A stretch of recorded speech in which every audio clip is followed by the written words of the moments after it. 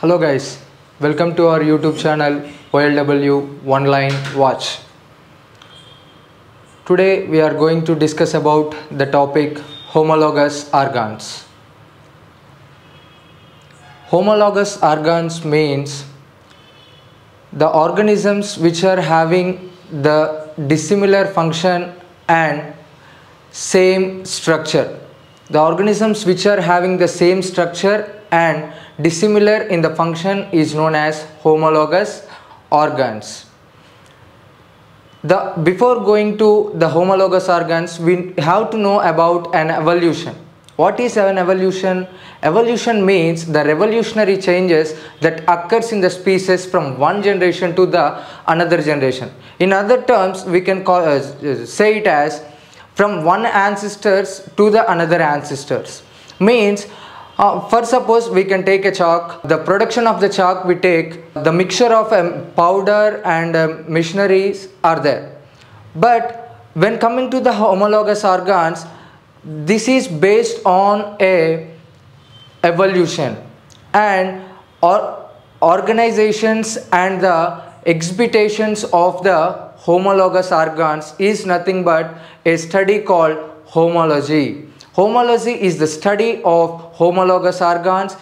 In this, we have to know about the homologous organs that which has a dissimilar function and the similar structure.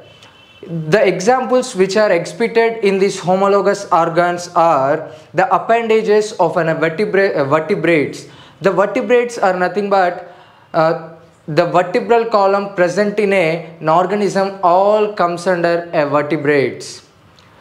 Examples of an homologous organs are forelimbs of a horse, flippers of a whale, and paw of a cat, and there are many more examples in the homologous organs.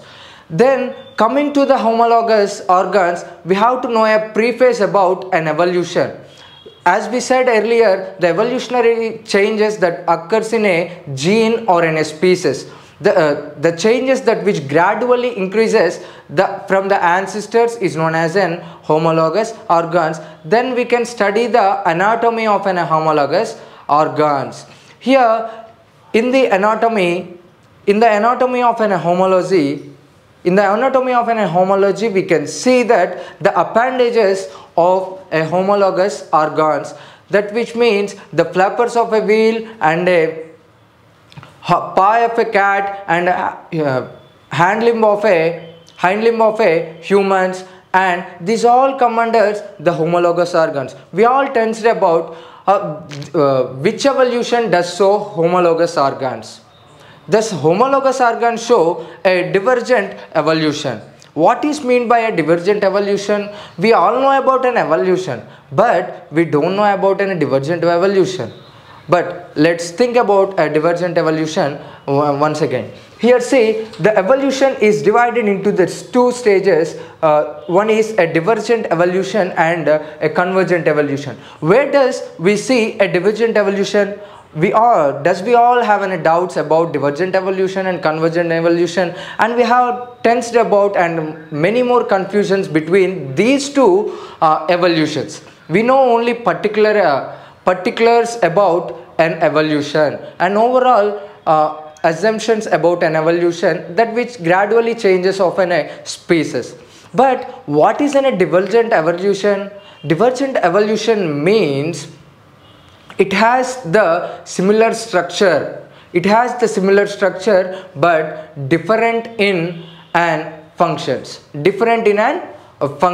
Here see, in simple terms, we can say it as in the divergent evolution, the common ancestors. The common ancestors means, for we take an example as an elephant. In the previous ancestors of an elephant are two. But the following generations also follows the two. The following generations also follows by the two ancestors. Again another generation is coming into the next F1 generation.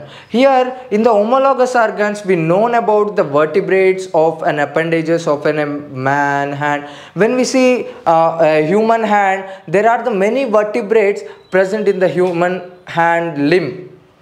When we observe the forelimb of a horse or flappers of a whale, the same evolution exhibit in the same evolutionary changes occurs in the same organisms.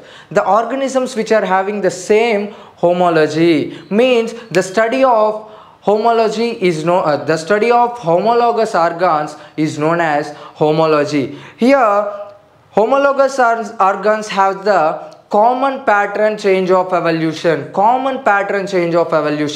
Here we know that in the divergent evolution, the ancestors are passing from one generation to the another generation, and here the species and the genes are passing from the one generation to the another generation. Then why we are thinking about an evolution? There are two types of evolution, the divergent evolution and convergent evolution. Here it explains the all vertebrates might have the common ancestors. Here might have the same common ancestors even though the external forms of an homologous organs. When we check into these two, then coming to the second type, analogous organs. Here we know about homologous organs and the divergent evolution and how the ancestors are passing from one generation to the another generation. Then next, the second type of organs is the analogous organs. What is the analogous organs? These are the evidences of an anatomical change and anatomical evidences from the evolution. What are the anatomical evidences from the evolution? We know the evolution means in this preface of the video we know about what is an evolution. It is a gradual change in the occurrence of a species.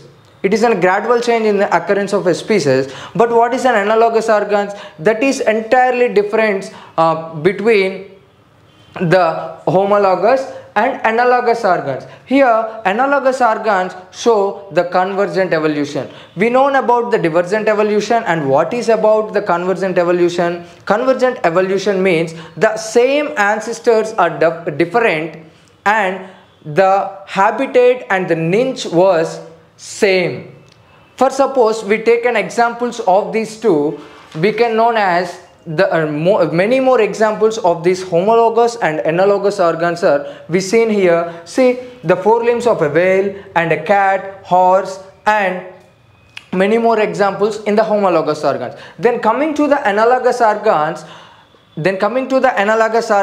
here the organisms which have the dissimilar function and the same processes. Here the organisms are very different and the designated structures and the structure of an organism designed unsimilar. Here in the analogous organs, the best examples are wings of a butterfly and wings of a bird. The study of analogous organs is known as an analogy. The study of an analogous organs is known as an analogy.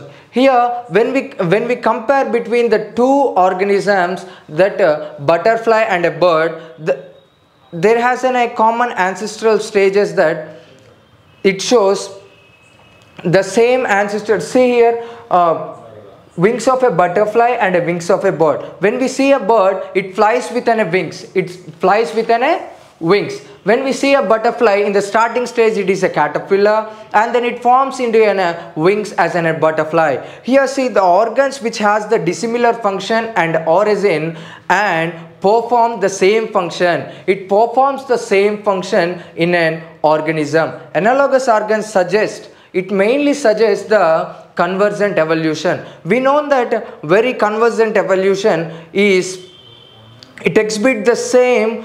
And for suppose let's take an example about snakes and an earthworm. The same when we observe these two, the morphological structure is same. One is very tall and one is very short. In this, the evolutionary changes which looks like as the same and entirely different, and the habitat and the niche were gathered were stayed in a particular habitat. It is known as the analogous organs. We know about the homologous and analogous organs. These are the basic Evidences of an anatomical change in the evidences of an evolution. In the evolutionary changes, in an evolution, it takes an evidences from the organisms. These are the anatomical differences among the organisms. Let me discuss in the next video about atavistic organs and vestigial organs. Thank you.